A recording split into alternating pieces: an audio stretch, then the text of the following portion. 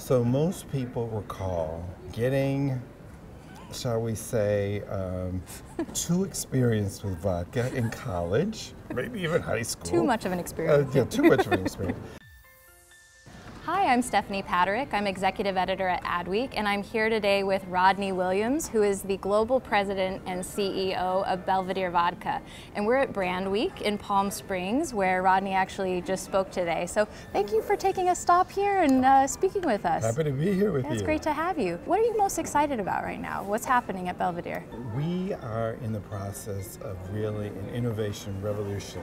This past year we launched 2 single estate vodkas. So we took rye, same grade of Dankowski rye, best top grade rye, planted one set in an estate in the north of Poland near the Baltic where the winters are severe and cold, and planted the same rye in the west of Poland where the weather front is more continental and temperate. And if you've never had vodka before in your life, you can taste the difference between the two.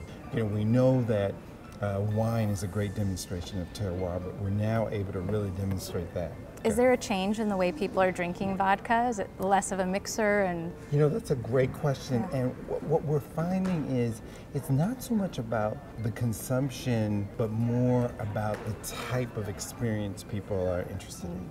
So most people recall getting, shall we say, too experienced with vodka in college, maybe even high school. Too much of an experience. Yeah, too much of an experience. And it was pretty low, low-grade vodka mixed with orange juice or Coke. And it's not an experience once you get to your mid-20s and beyond that you really want to revisit. So, to put it mildly. To put it mildly. But what's so interesting, especially about the millennial generation, is there's a big interest in artisanal quality spirits and really matching things with food, being foodies.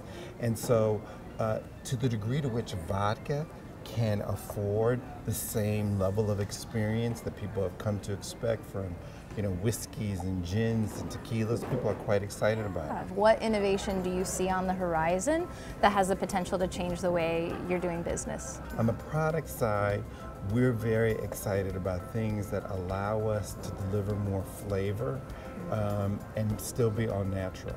So a lot of people often thought of vodka as a neutral spirit. It has no taste or character. And because we're made with rye, we've always prided ourselves in having flavor, in having taste, and having lots of character. And then I think in terms of the communication side, because there's just been such an explosion in social media of different vehicles through which to reach consumers, we're excited to really rely much more on user-generated content and experiences for helping consumers understand the Belvedere story versus being so reliant on us. That's great. And so what's the thing keeping you up at night? What are your challenges? Well, the thing that keeps us up at night is really connectivity and finding meaningful ways to connect with the consumer. You know, there's this explosion of information now, and the average consumer spends about 5 hours on his or her phone. The flip side of that is we're also reading that there's a high degree of loneliness and a real desire to feel connected with brands that reflect their values, consumer values, but also with other consumers who share those values. So the degree to which we can figure out how to facilitate that, we're quite intrigued about. One of the challenges that we have is that as a spirits producer in the United States, we can't actually own retail. We have to be sold through distributors. So, meaning it's hard to go direct to consumer because of laws. Right. Yeah. So we need to be really creative in terms of the way in which we engage consumers with experiences. And last question for you, what is the best piece of advice that you've ever received or given to somebody? Always remember, there's room at the top. So if this is your passion and this is what you believe in, you work hard at it and you go do it without apology. And I think that's great. And I think, a lot of people say to me, well, how did you end up you know, working on a Polish vodka brand of all things. And I think it's because I was fortunate enough to work on very strong teams, building other brands within Moet Hennessy and previously in other work experiences that really helped prepare me for this challenge.